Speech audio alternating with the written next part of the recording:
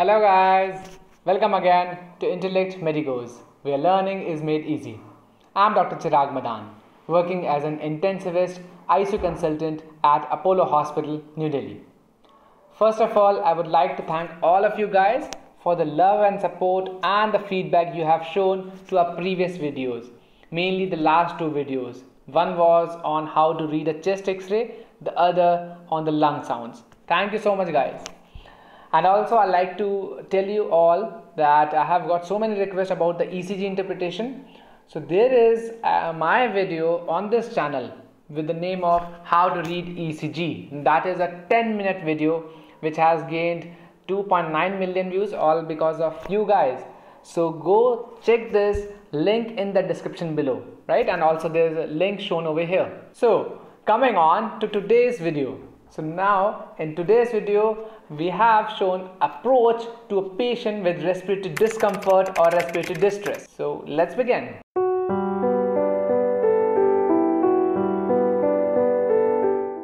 So today we will discuss a case. A 40-year-old male presents to you in an emergency with respiratory discomfort.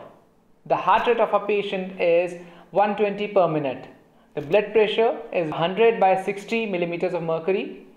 Respiratory rate of a patient is 25 per minute and the patient is somewhat drowsy. So how will you approach this patient? Pause this video and think about the management. How will you approach? Seriously, pause this video please and think about it.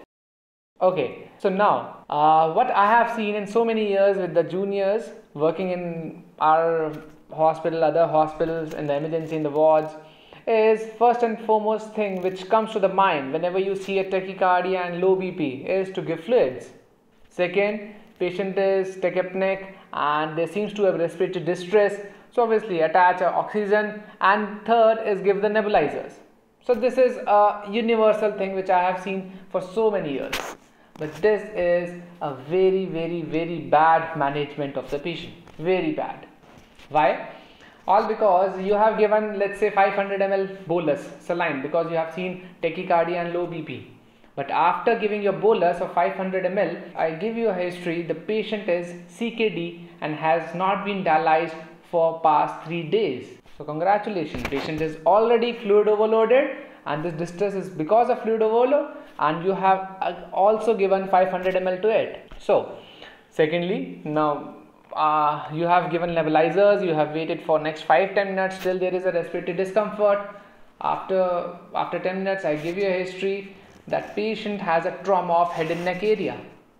So yeah, so it could be your pneumothorax and your nebulizers will not work. So this is the importance of having a good history. So whenever you have to approach a patient, have a good detailed history. But if patient doesn't give you time, I mean the condition of the patient, as in this case, I mean there is a tachycardia, BP is low, and obviously the sensorium is also drowsy. So in these kind of situations you can't go for a detailed history, you just need to have a brief history. So you can remember this brief history by a mnemonic sample. Sample S stands for sign and symptom. So you have seen the signs of the patient. In symptoms you can go for asking whether there is any cough, fever or sputum production. So that means you are thinking in terms of pneumonia, consolidation. Nowadays very important thing to ask is about the COVID. I mean any contact with the COVID, a recent contact with a COVID patient or any COVID immunization. Third, you ask about chest pain or angina so as to rule out any cardiac pathology. Then fourth, you ask about the dyspnea or breathlessness, whether it is at rest, whether it is during exertion or lying down or sitting position. So these symptoms also help you make a diagnosis. So this is very important. So you have asked the basic symptoms, right? So as to rule out some of the differential diagnosis. Next comes the A, which stands for allergies. Now let's say this patient has taken augmentin for some reason, I mean for UTI or some kind of fever. So obviously this presentation could be anaphylaxis, and when the BP is going down, the patient is hypotensive, that means patient is going into shock, that means anaphylactic shock. So until and unless you don't go for the drug of choice, that is adrenaline, all the efforts are useless. Giving fluids, giving oxygen, giving nebulizers, this will not work at all.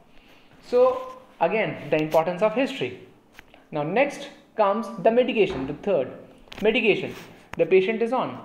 So if the relative gives the history that patient is on has a history of COPD or asthma and usually takes MDI, and for the past 5 days or 3 days patient is not taking that MDI, those inhalers, so for sure this could be exacerbation of COPD or asthma, right? Now the other thing is P stands for past medical history. So in this you need to ask again the previous cardiac diseases, any renal kidney disease, any liver disease, any surgical, any bleeding history, any history of previous treatments. So this is past medical history. And then L stands for last meal time. Now why this last meal time has an importance over here? Because in these kind of situation where patient is drowsy, on the verge, so these conditions are called as peri-arrest. So patient is not yet arrested but is near about. So in these kind of peri-arrest scenario, patient is actually drowsy right now and can be unresponsive in next few minutes. So whenever the patient becomes unresponsive, the first and foremost thing which happens is the blunting of the reflexes, the pharyngeal and laryngeal reflexes. That means patient is at risk of aspiration. So you need to have that history also. And the last E stands for previous events. So this is how you have a brief history.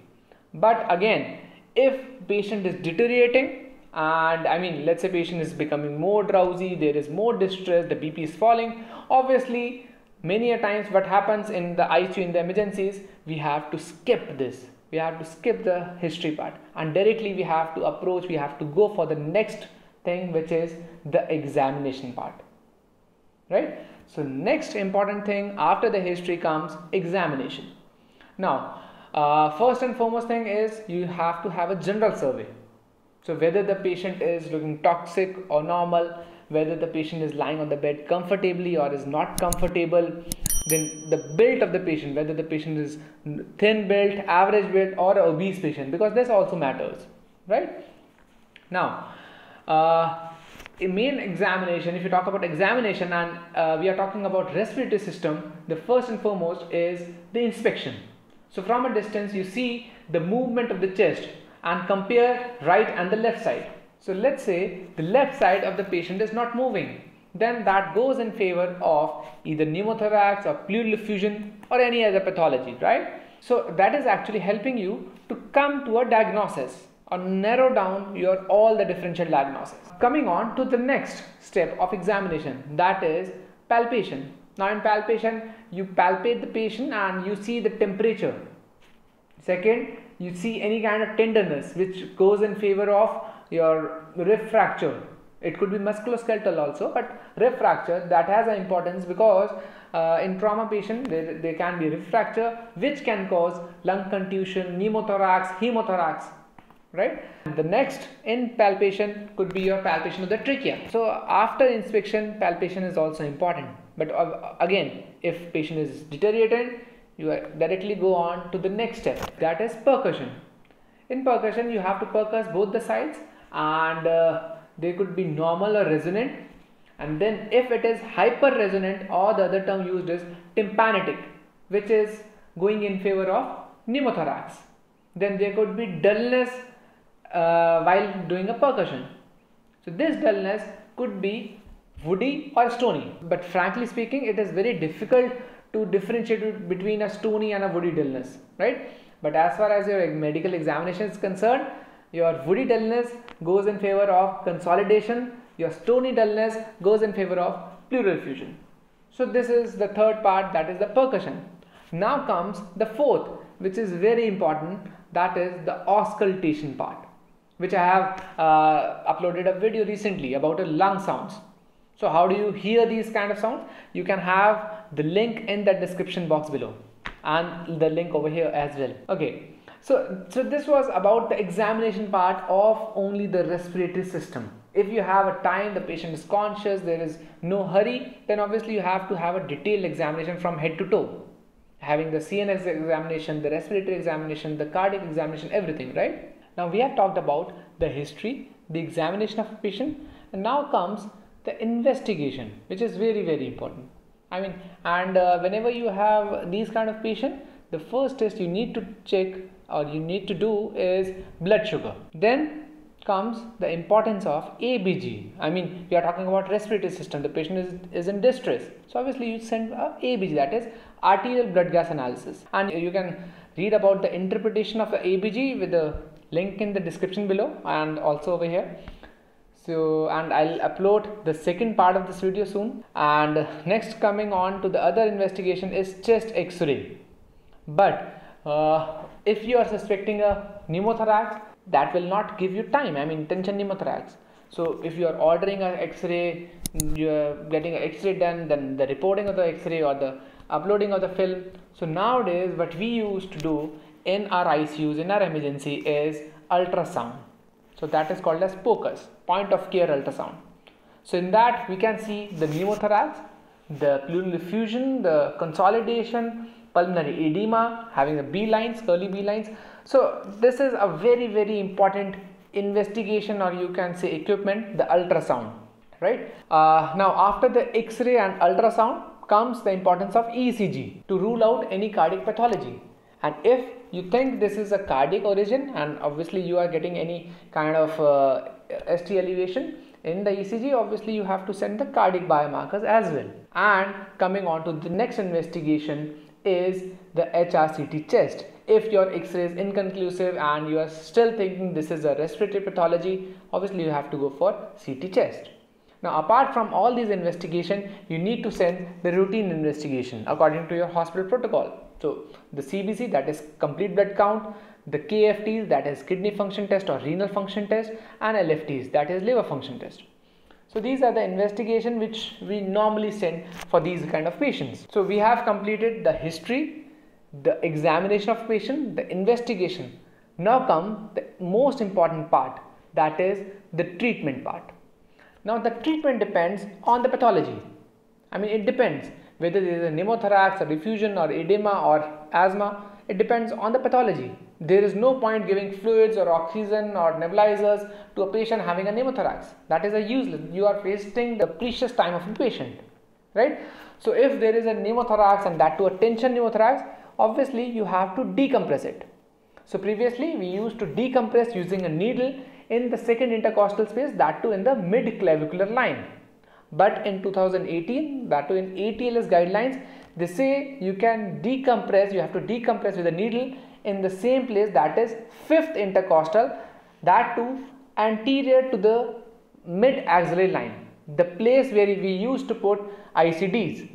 So ICD as well as needle decompression, same place, fifth intercostal, anterior to the mid-axillary line, right? So this is for the tension pneumothorax. Let's say patient has a pulmonary edema. So this could be either cardiac origin or non-cardiac origin. In cases of fluid overload, you have to give a diuretic. Next comes the other pathology, which could be pleural effusion. That means there is a fluid accumulation inside the pleural cavity. You can find the link in the description below, right? I have a video on that and the link over here as well. So if this is contributing to the respiratory distress of a patient, obviously you have to tap it, you have to remove that. That video also I have discussed how much is the maximum amount which you can remove from the pleural cavity, the maximum fluid which can be removed. If at all you increase that amount, what can happen, what is the complication for that? You can go and check that video. Okay, coming on to the other pathology, which could be asthma or a COPD, exacerbation of COPD or asthma. So in these kind of patient, obviously you have to give bronchodilators and IV or injectables of steroids. So this is how we proceed and this is how we manage. Be it any patient, again the same thing, be it cardiac, respiratory, abdominal, any or GU, genitourinary, any patient, you have to follow this: history, examination, investigation, and then the treatment.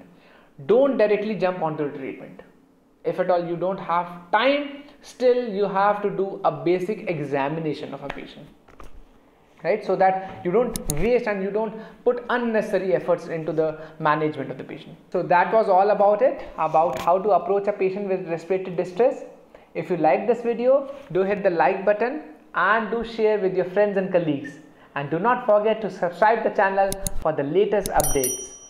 And I would like to have your comments, your feedback on this video, because this acts as a fuel to the motivation to upload more and more videos. So that's it. Thank you so much guys for watching this video. Take care. Bye bye.